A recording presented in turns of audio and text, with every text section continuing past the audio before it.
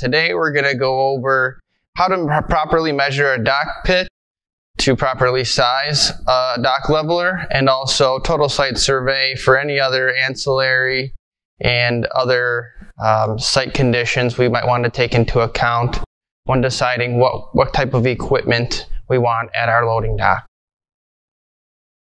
The three things we're going to want to have when doing a site survey or measuring a dock pit is a tape measure, a camera or cell phone with a camera, and a notepad or total site survey, which you can get from any Systems LLC representative. There's a few keys to measuring a dock pit, and what we're really going to want to focus on is measuring the site conditions and the existing building as opposed to the existing equipment, because we can manufacture the equipment in such a way to fit the existing dock pit as opposed to manufacturing a dock leveler to match what's already existing in the pit.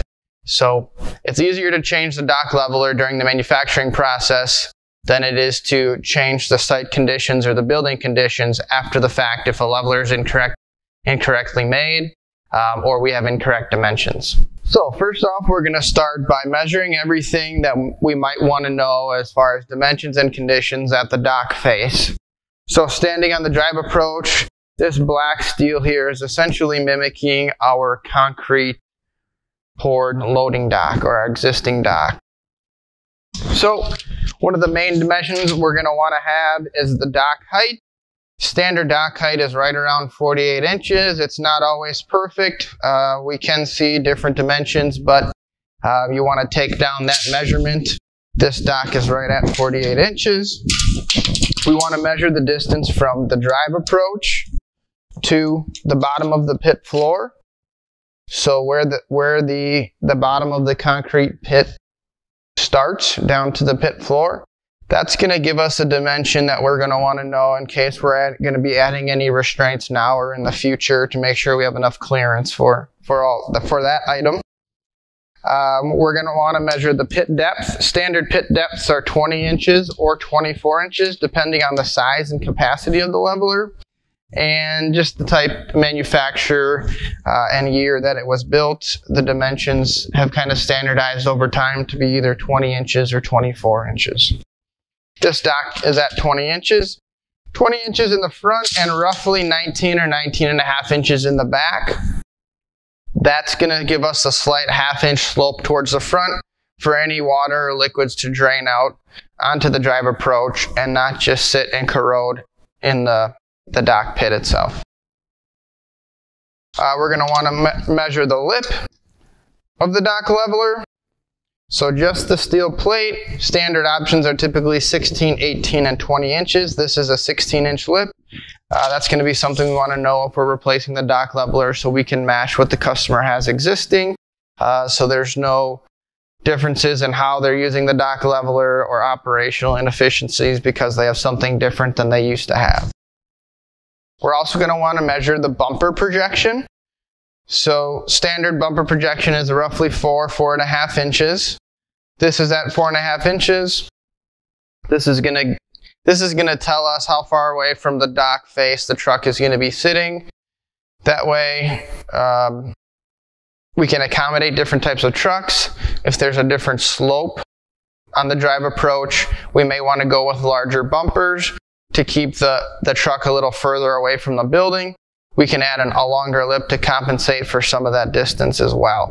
All things to consider when we're looking at a new loading dock for a customer's application. Other things to keep in mind are going to be concrete poured cantilevers, which may be a poured concrete cantilever or a section of concrete that is jetted out from the initial dock face or the foundation.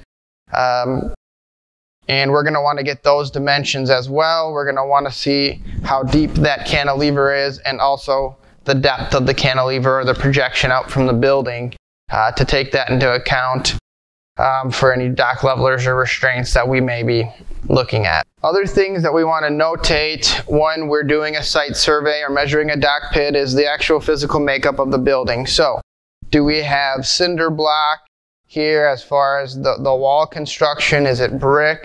Is it poured concrete? and also the makeup of the drive approach. So sometimes we can see concrete or asphalt. Sometimes it's even gravel. We want to make sure that we notate that just so we can get all of our information, bring it back to the shop, and make the right decision on the leveler and restraint that we want to go to that's going to best suit the customer, and hopefully do it all in one trip to just increase efficiency. Always best practice to take a couple pictures of the makeup so that we can, when we go back to the office, we can remember what we're seeing. We can catch anything that we may have missed without making a second trip out to the site. Another item to keep in mind when doing your site survey is the drive approach slope, whether it's an incline towards the dock face or a decline towards the dock face. We're going to want to know that information for application consideration. We want to measure at least 50 feet out from the dock face and calculate that slope in a percentage, so a rise over run. Some quick math will give you that percentage. That's going to come into effect when determining whether or not we want a higher depth bumper or if we need to cantilever the dock. That type of information is relevant to make sure that the truck doesn't come in and hit the building if it's a severe decline, and if we're trying to restrain the truck or accommodate a truck that is sloping away, we may need to add a longer lip, or we may be limited to certain types of restraints depending on the incline or decline of the dock approach. So the next measurements we're going to want to take is going to be the length, width, and rear depth of the pit. The key to keep in mind here is we're measuring the pit and not the actual leveler itself. And then there's a few things to keep in mind when we're measuring the rear angle of the leveler, which we'll talk about in a second.